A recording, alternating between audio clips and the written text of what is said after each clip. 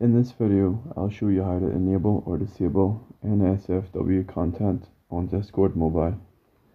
So in the bottom right, press your profile, and then in the top right, press the settings wheel, and then you want to tap on the third option that says content and social. So if you want to enable NSFW, then you want your sensitive media to be set as show. So direct messages from others, show. This means that you'll see sensitive media in server channels, and you'll see it in direct messages from friends and others.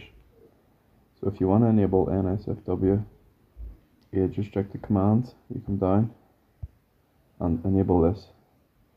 So if you want to disable NSFW content, you simply do the opposite and tick this off and set all this to blur, block and block.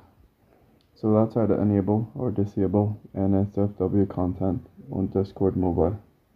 Thank you for watching.